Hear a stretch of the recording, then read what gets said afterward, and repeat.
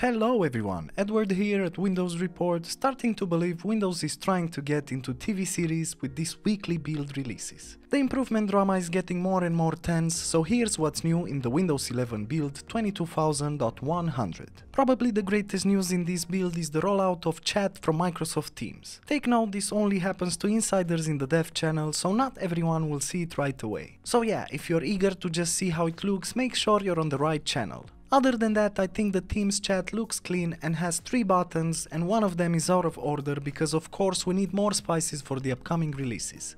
The Meet Now button is not available and apparently it's coming soon. Imagine in the future me talking to myself to show you how the Meet video call works. Funny, right?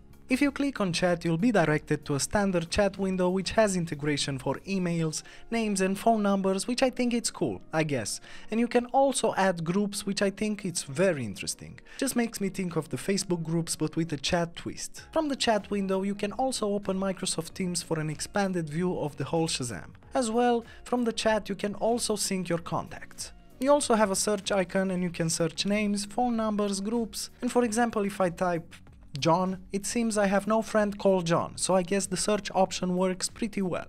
For another great improvement, which could have easily been done in the latest preview along with the other taskbar thingies, the hidden icons flyout on the lower right of the taskbar has been updated. And guess what? To match the new visuals of Windows 11, of course.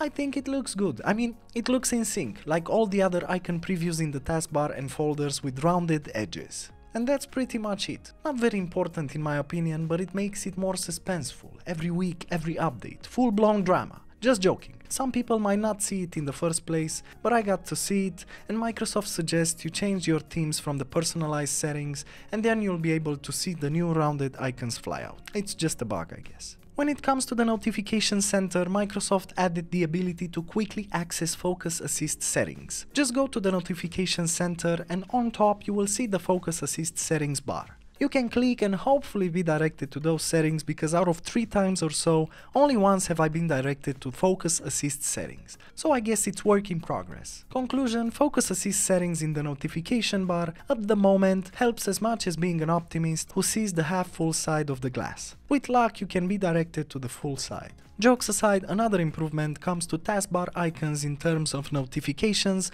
so when a background activity from an app requires attention, the app will flash on the taskbar to get your attention. Basically how it works is the icon will flash in a subtle way and you'll see a red pill under the app icon. For me and probably for many users this doesn't work yet properly as I only get the red pill under the app icon, and I'm not even Neo from the Matrix.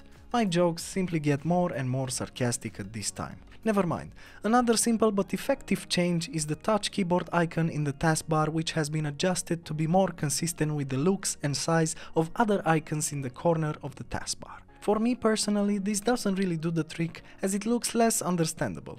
Being smaller, I have to remember it's the keyboard icon because it lost a bit of visual meaning. But to compensate with a greater change, the taskbar calendar flyout will now collapse down when clicking the chevron in the top right corner. So this gives you more space for notifications. I think it's helpful in many other ways, like when you have a deadline and you're tired to see how fast you're approaching it, you just close the calendar and forget about it. Honestly now I think it's a useful change for those who have a lot going in the notifications area, so pretty sure if you're a person with a lot of tasks, you also know what day is today, and you don't need the calendar, so make use of that space. Thanks Windows. And for the cherry on the top, one last great improvement is the Microsoft Store animations. The navigation now seems more fast and fun, but this is strictly when selecting an app or a movie or whatever you're interested in. To me it feels more like a ninja move. I can already imagine the karate move sound like.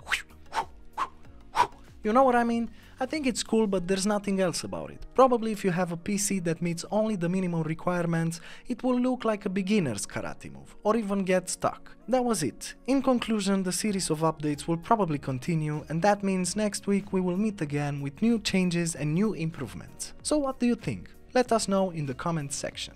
As usual, for more information and details, you can check the article in the description below. And if you enjoyed this video, just make sure to like and subscribe to our channel.